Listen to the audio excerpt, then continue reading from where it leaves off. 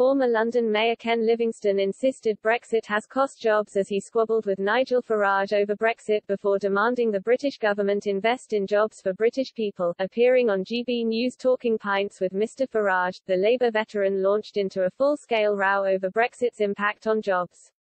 Mr. Farage, however, took no time to hesitate as he shot back at the claims Mr. Livingstone made, pointing out areas which have received major investment such as Nissan in Sunderland.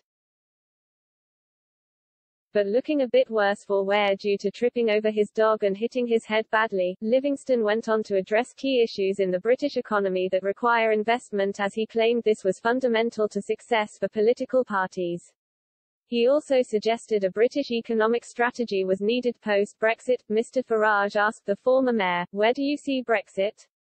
Is Brexit now finished for you as an issue? Are we done? Are we moving on?" Mr. Livingstone accepted, "I don't think we will ever have a vote to get back in. And we have now got government finally getting round to trying to tackle the problems of all of that." And in a brave comment in front of Farage, he went on to slam, "It has clearly cost a lot of jobs."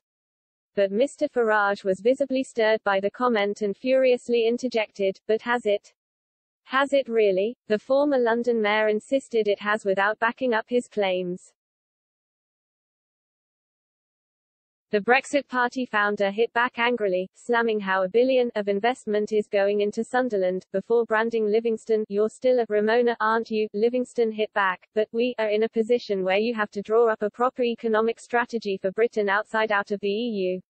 And create new jobs and get more investment." He highlighted, "The biggest cause of success in an economy is investment, and our investment is well below what it should be."